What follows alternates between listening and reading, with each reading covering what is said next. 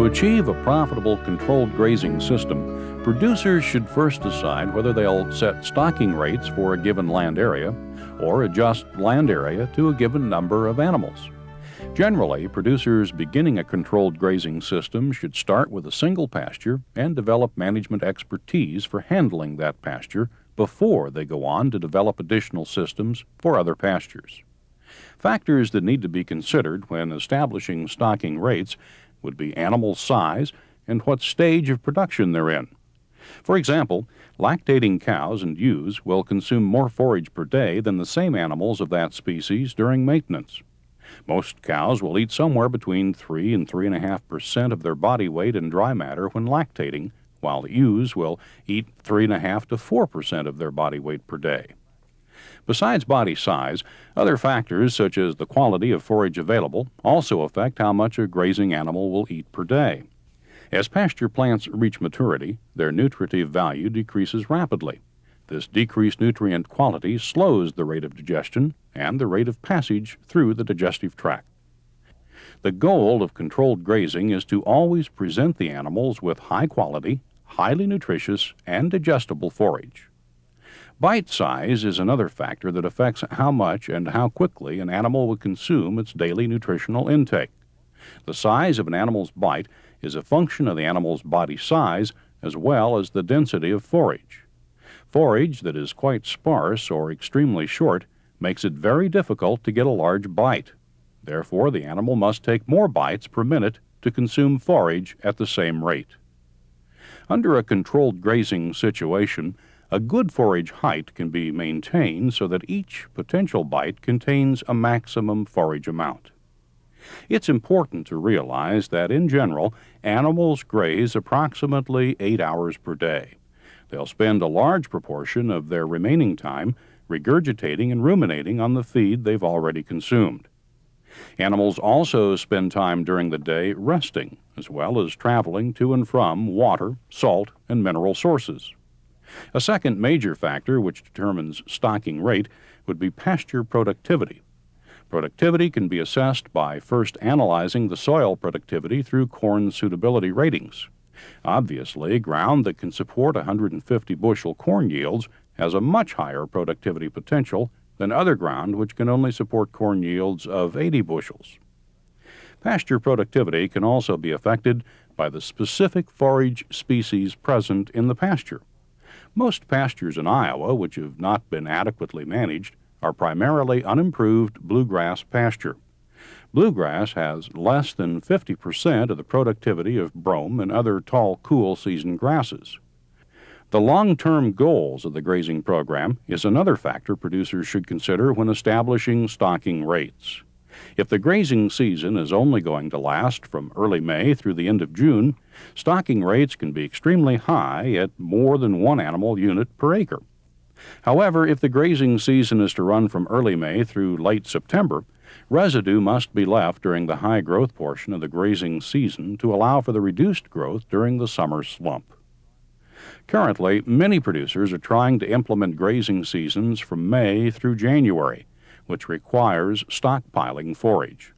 This stockpiling may be in the form of hay meadows, which do not have a second cutting harvested, or paddocks which are not grazed at all during the growing season, or, more likely, paddocks which are not grazed in August and September and allowed to let forage growth accumulate for early winter grazing.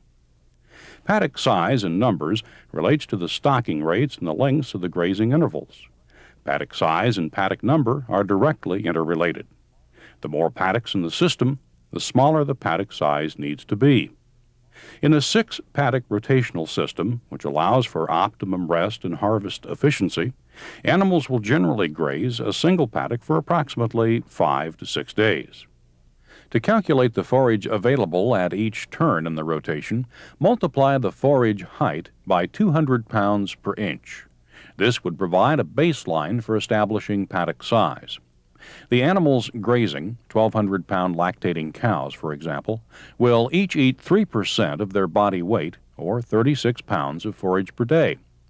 Let's say we have 2,000 pounds of standing forage, and we'd like to harvest 50% of that in this grazing cycle.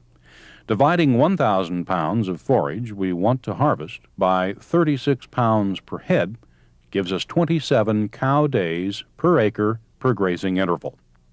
This figure will give us the total cow grazing days in this cycle, and if we assume we're going to rotate the cows every 6 days, we can divide the total grazing days by 6, and that would establish our stocking rate.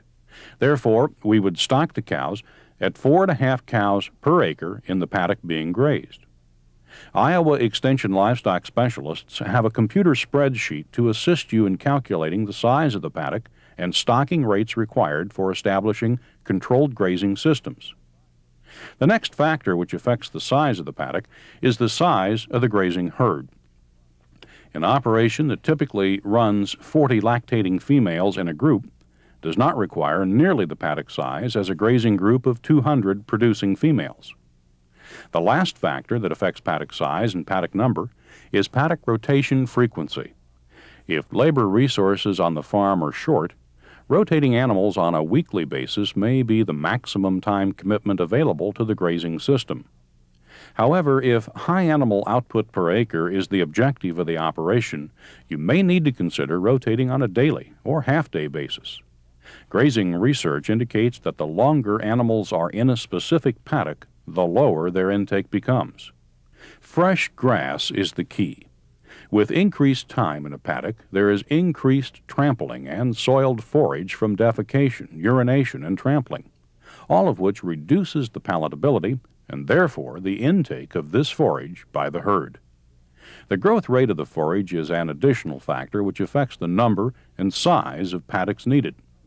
Forage growth is not uniform through the growing season. Therefore, paddocks could be much smaller during the early part of the growing season, but need to be enlarged in July and August. Since many of us don't want to be building fence all summer, we can run more rapid rotations when the grass is growing fast with less rest time between grazing intervals. Extra paddocks for summer grazing can be hayed early in the growing season. This harvested hay can be merchandised as a cash crop, held in reserve in case of drought, or stored for winter feed. As animals gain in size, stocking rates need to change. Animals such as stockers will increase in weight and will consume more forage, which needs to be accounted for in late-season stocking rates. Lactating cows and ewes have nursing calves and lambs which are growing, and as the season progresses they get larger and will consume ever-increasing amounts of forage themselves, which increases the stocking rate and therefore may increase the paddock size or number required. Now that we've covered the various factors involved in determining stocking rates and paddock size, we'll briefly outline the steps to follow when starting your controlled grazing system. You can either use herd size or pasture size as a starting point. In most cases, pasture size will be the best starting point because pasture size is generally more fixed, while herd size is fairly easy to adjust. Begin by determining the number of grazing days, plus the number of rest days for each interval. Generally, a paddock is grazed from 2 to 7 days and then rested for 20 to 40 days. In this example, we've selected a 5-day grazing cycle and a 30-day rest cycle. These numbers added together are then divided by the number of grazing days, in this example, 5. This tells us that we need 7 paddocks to graze each for 5 days and then give each a 30-day rest. If our pasture size is 70 acres, we'll have 7 10-acre paddocks. To determine herd size in this example, we start with 200 pounds of forage per inch of forage height. If our pasture average is 10 inches tall, we'll have 2,000 pounds per acre times 10 acres, or 20,000 pounds of forage. Using the general rule of not grazing more than 50% of forage height, we see that there's 10,000 pounds of forage to be eaten in one 5-day cycle. If each cow eats an average of 36 pounds per day, our 10-acre paddock system can handle 27 animals. To use herd size as the controlling factor, simply do these calculations in reverse. When establishing a controlled grazing program, it's important to consider the unique behavior of grazing animals. Foraging animals tend to graze in a circular pattern. Therefore, the closer to exactly square in shape paddocks are, the more uniform the grazing of all forages in the paddock will be. As animals are moved, it's important to remember that they have a hierarchy status within a management group with leaders, followers, and subordinates. Great panic and conflict arises if subordinates are forced into the middle class or leader group. An example of a social event is the movement to and from water on a daily basis. If possible, all grazing systems should have a water source in each paddock. This reduces the amount of time animals spend away from their foraging traveling to water. It also reduces the need for large water holding capacities at the watering site, since the animals are not all drinking at one time. Grazing animals show distinct patterns of grazing on a daily basis, with the largest and longest grazing activity being just after sunrise. The second largest grazing activity occurs in the late afternoon until about sunset. How much animals graze during the day depends on the forage quality and quantity available, along with environmental conditions such as temperature. During extremely hot portions of the year, animals will tend to do more nighttime grazing. Research has demonstrated that grazing animals will have the highest intake the first day they're in a paddock, and will have declining intakes each subsequent day. With this information in mind, producers may want to increase the number of paddocks to improve animal intake and subsequent performance. In many situations with controlled grazing, electric gates are used for the easiest movement of animals from one paddock to the next. These electric gates should be highly visible so the animals feel comfortable moving through them.